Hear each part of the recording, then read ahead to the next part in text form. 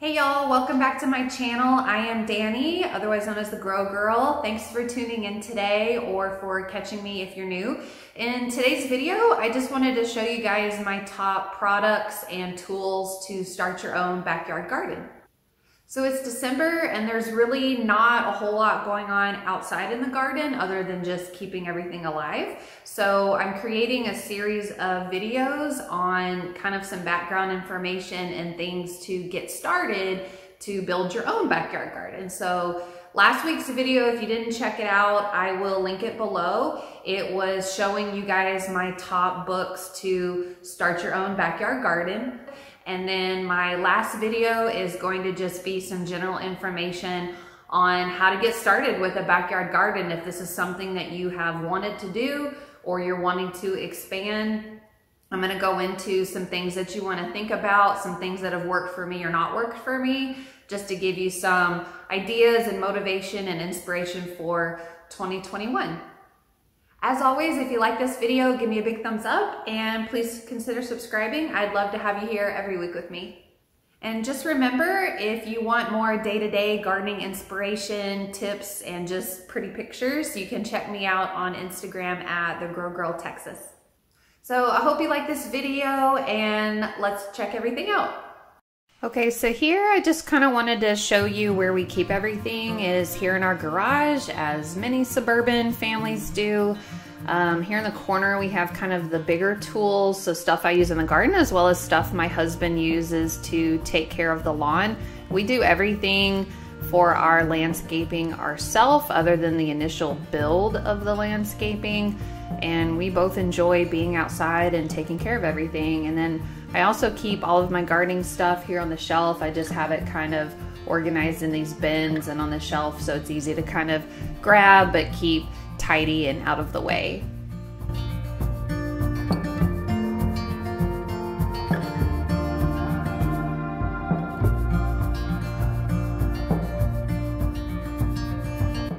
Okay, so let's first talk about some common tools that you would want to use around the garden. Everything I'm going to show you in this video is linked below, or similar items. And the first one is this big gorilla cart, which is super handy for carting things back and forth. It's like a modern day wheelbarrow. And then these are the biggest tools that I use. I have the 14-tine bow rake, which comes in really handy for mixing stuff in the beds, the polysteel rake, which is used in the lawn and in the beds, and then a big shovel just to move dirt around and transplant everything. And then you also want to have a hand trowel for doing like your smaller up-close gardening. This one I got at Target, super cute. It still works perfect. You don't have to spend a ton of money on tools. And then you have some pruning shears, which work really good for removing branches off of shrubs. And then here I have some bamboo, twine and Velcro, and then frost blanket and bird netting. All of these are really helpful out in the garden at different times of the year. So here you can see my frost blankets. This video was actually taken last week when we had a bad frost come in, and pretty much in the Houston area, we use it probably a few times a year. It doesn't get exceptionally cold, but you know, a frost will kill a lot of the vegetables and flowers. So I got these frost blankets off of Amazon and I love them. They add about 5 to 8 degrees of warmth to the area, which is just enough for us because it barely gets right below freezing. So as you can see here, I'm just uncovering my strawberry bed and you can see everything looks great, and definitely kept all the strawberries warm and kept them from freezing.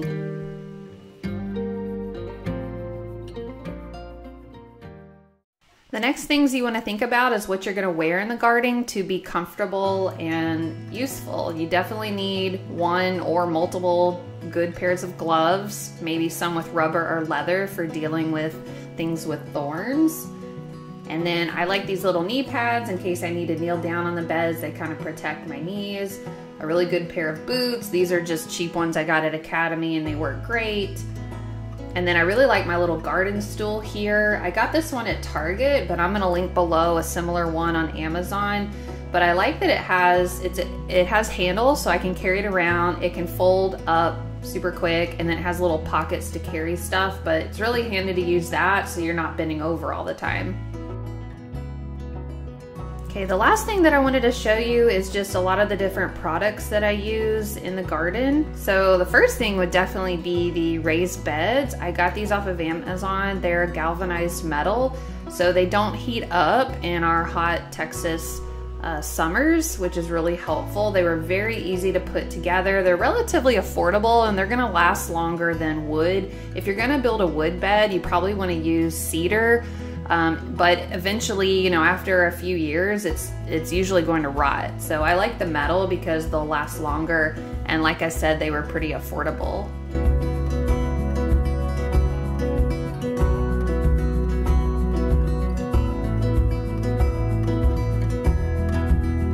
So something else you may want to consider getting is a grow light in case you want to grow anything indoors or start seeds indoors. This is vital. Okay, let's go through some of the top products that I use. First up is the Scott Super Bloom, which is a really great all-purpose fertilizer for just flowers. I probably fertilize with this every 2 weeks. And one tip for looking at the fertilizer, you want to look at the nitrogen, potassium, phosphorus ratio. This is going to be listed on any fertilizer, and you want to think about what you're trying to use your fertilizer for. And what your vegetable or what your plant, your flower is trying to do. A really easy way to remember how each component helps is either head, arms, legs, or leaves, flowers, fruit, and roots. So for instance, leafy greens like a lot of nitrogen because the greens is the part that we're eating and that promotes good leaf growth. However, carrots or root vegetables need more phosphorus / potassium and not as much nitrogen or very little nitrogen. So pay attention to this. You can always Google or look up some really good recommendations for products or see some of the stuff I have used here that has helped me out.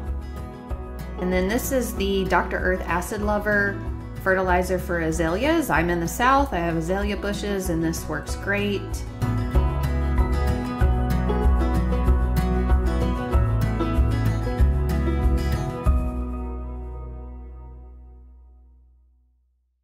And then I also use this Dr. Earth Flower Girl Bloom Booster. And I usually add this to other flowers right when I plant them, especially like my roses.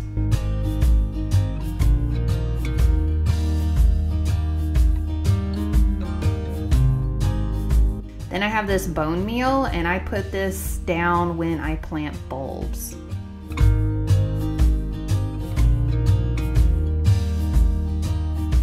The all general fertilizer that I use in my vegetable beds is this Microlife multi-purpose fertilizer. I put this down whenever I plant a new vegetable and it's worked out really great so far.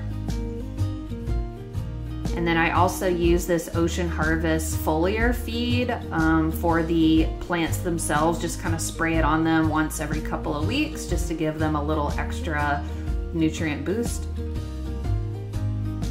And then this Job's Organics vegetable tomato fertilizer has been really great for the tomatoes, the peppers, the zucchini that I've planted. They have loved this fertilizer. And then I use this berry plant food here for my strawberries. You can also use it for raspberries and blueberries and blackberries. And then the Eco Scrap citrus plant food I use for my lime tree.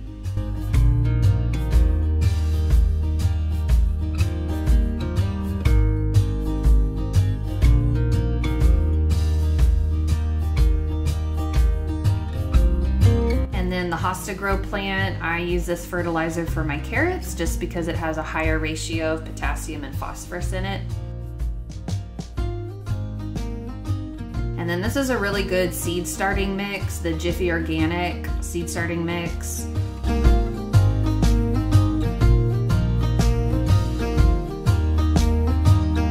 Now you got to think about pests in your garden, so neem oil is a really good organic pesticide to keep for a lot of different bugs, especially aphids.